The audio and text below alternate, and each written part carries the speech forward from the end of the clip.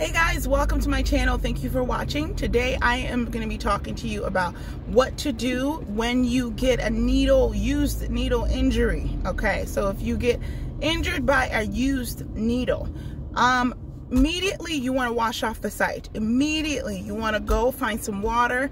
I even say find some soap, right? Wash off that site, just clean off the site. Get it as clean as you can. And then next you want to report it to your employer. That is a workplace injury. That's considered a workplace injury. You want to get that reported to your employer ASAP. Once you get that reported to your employer, they will send you either to occupational health or some kind of urgent care. For me, it actually just happened to me today, guys. So for me, they sent me to an urgent care. And of course, they cover it. They pay for it. You should not be paying for that out of your pocket at all. Okay, that was a workplace injury. When you go to urgent care or occupational health, what they're going to ask you questions, right? So how did it happen? What were you doing when it happened? Who was the patient you were interacting with? Basically, they want to know what's going on. Also they will run some tests. They're going to draw some labs on you. They're going to run HIV tests. They're going to run hepatitis C and hepatitis B tests, even if you're immunized, right? So I have immunity to hepatitis B. They're still going to run those tests on you. And then there's going to be a series of more tests. So I have to come back in, I think you said in a week or 2 weeks or whatever, for another test of Hep B and Hep C. So there's a series of tests. It goes on for 3 months, guys. I was told 3 to 6 months, depending on my result. So needle stick injury, guys, it is serious. Okay, people have different viruses that are in their system. You don't know. Don't assume just because the patient looks nice or, you know, they look so friendly. You don't know what's going on in their blood work, okay? So be safe out there. Be very careful. So that is pretty much it. When you get a needle stick injury, one, right away, clean off the site, wash it off, okay? Two, report it right away and document, right? Report it right away and document it right away. Your employer is going to send you somewhere to get your labs drawn, to get blood drawn, for tests to be run. And the tests that will be ran is, you know, hepatitis B, hepatitis C, and HIV tests. They want to make sure that none of those are in your system. I think they said HIV takes a little bit, a while to show up, but I think Hep C is the one that shows up quicker.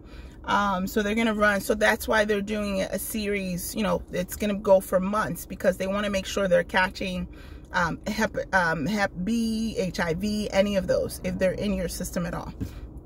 Yeah, guys, so just be safe out there. After that, just make sure you, like I said, document, you know, make sure your story is straight. Don't come up with one thing or another thing.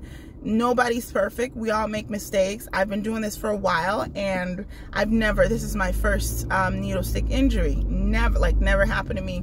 It has nothing to do with you not being prudent or safe or whatever it may be. It happens, right? It happens, but just make sure you take the appropriate steps. Okay, I hope this was helpful to you guys. For those of you who are curious, guys, I literally, so it was during, you know, for those of you who insert PICCs, it's when you're sliding the cap.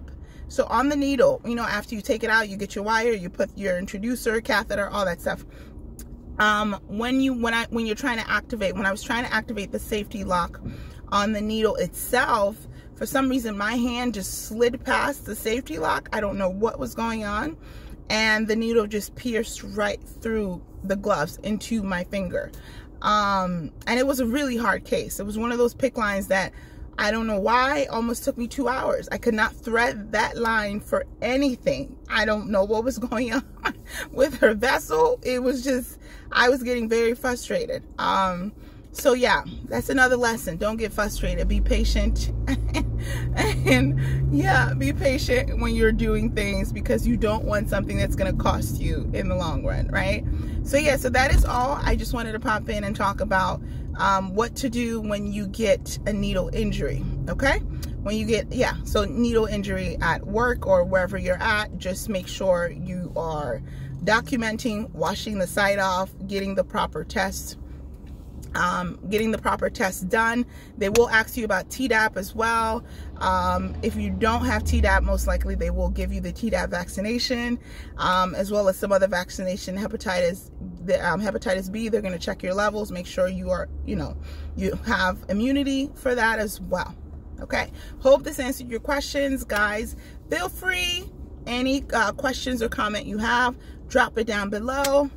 Have a wonderful rest of your weekend. Be blessed. Bye. Love you.